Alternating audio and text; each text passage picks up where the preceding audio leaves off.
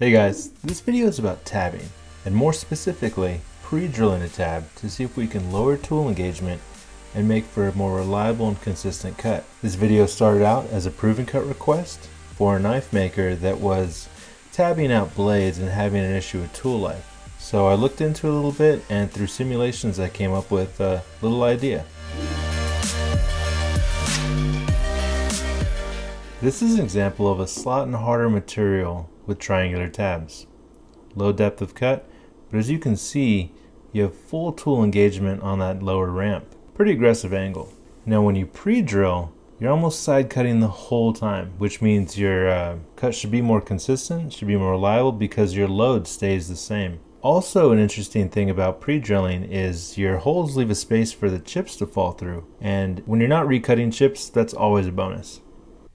To set up the pre-drills, it's a little bit easier than you might think. For your tab spots, you can actually select points. So all you have to do is go into your sketch, draw your points, space the distance away from your drill bit from the end of your tab, and then I actually gave I think about 10 thou extra on the wall just to make sure my drill bit wasn't going to touch the finish at all. So simulations are great, but let's see what happens in real life. The first piece of material I grabbed was a chunk of 1018 steel, and as I soon found out, that was a little too soft, and this Tormach 1100 MX pretty much just mowed through it. I mean, I plunged down ½ inch straight, no problem.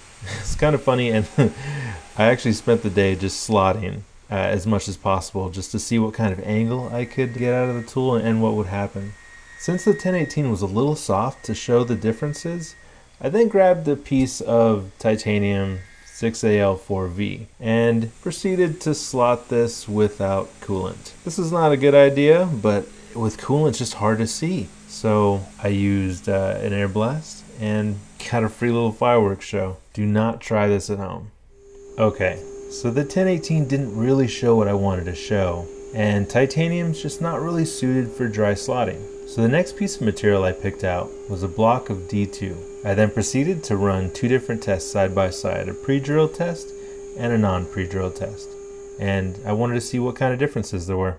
Even though our D2 tool steel is in annealed state, it still measures out to be around a 35 Rockwell hardness compared to 4140, which I measured out to be around 20. So that means it's a tough material, it's pretty strong material, and I wanted to use standard tooling just to see what kind of results we would get. First tool path I used was a deep drilling cycle, and I used a coated 1/4 inch high-speed drill with coolant, and even though it wasn't ideal, I kept the SFM low to keep the heat out of the cut, and the drill did survive. Now, if I want to do a production run, I would choose a cobalt drill, which they're much better suited in harder materials, or a carbide drill if you have a rigid machine and the power to push it through. I love carbide drills, they're just silent and they just leave these just perfect holes. Next, to slot the part out and leave tabs, I used a contour tool path, and the tool I used was a Lakeshore variable 4-flute for steel with a 15 thou rad. This tool seems to be a pretty good do-it-all end mill, and the radius corner just means you're not going to just chip out that flute and your tool's going to be done. So I kind of like using the radius corners, especially when I'm pushing a machine in a tough material. The slotting depth was 30 thou and without a ramp, so I used multiple depths and I plunged into the pre-drilled hole from before. Now, I may have been a little conservative with the chip load, but for slotting, I tend to half everything just to be on the safe side, and I don't know how many of these tools I had, so I didn't want to just break one after another. So I did start kind of slow, and I did go by the chip color. Chips coming off were nice and straw colored. I didn't get into the blues or purples, and the machine sounded pretty nice and smooth, so I left it. Now in hindsight, I probably should have increased the plunge rate because it was plunging into nothing, into a pre-drilled hole, so I could have just increased that quite a bit to speed up the tool path. Now what's cool about this is with the pre-drilled holes, your tool's side cutting pretty much 100% of the time, and you don't have that sudden load increase of a plunge on the other end of a tab. Even a triangular tab does increase the load as it's going down the other side. Another benefit that I found was that these pre-drilled holes also allowed for more chip clearance, and chips would just kind of flow down and out. And even with the test that I did in aluminum and other materials, same thing happened. So kind of cool little side benefit.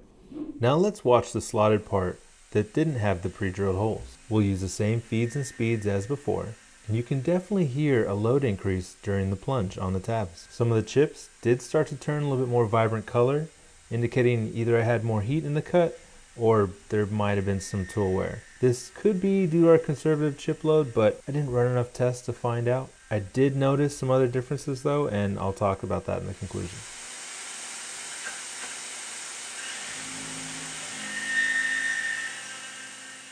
The test part did show much less tool deflection on the sidewalls with the slotting toolpath that was pre-drilled. The cut sounded better and more consistent, and also chip evacuation way better with the pre-drilled holes. Alright, so it's hard for me to tell you how well this really worked because we only made 2 cuts. But if this was my job, if this was my part, if I had to slot with tabs day in, day out, there's no reason why I wouldn't pre-drill. I did not see any downsides to that besides a little bit of added cycle time. But if the trade-off is increased tool life, then I think I'd give that up. Now, this technique's pretty new to me because coming from the desktop machines, I could never really run a drill because it was all high RPM, low torque, and those just don't really mix. If you do run a hobby machine and you want to use a technique like this, you can always spot your pre-drilled places, take your part off, go to a drill press, drill your holes, put your part back in the machine, and it should work just fine. And I know because I've cut steel, a good amount of steel on a CNC router. It takes a little bit more time, but definitely works. So there you go. This is a technique that I had never really done before that looks super cool, and it might help you with your tool life when you're machining harder materials, especially when slotting out of sheets and where you want to leave tabs. But I don't make knives. Grimsmo makes knives. Anyway, thanks for sticking with us, guys, and yeah, hopefully this helps someone. If you've used this technique, please leave some comments and come back next time. See you later, guys.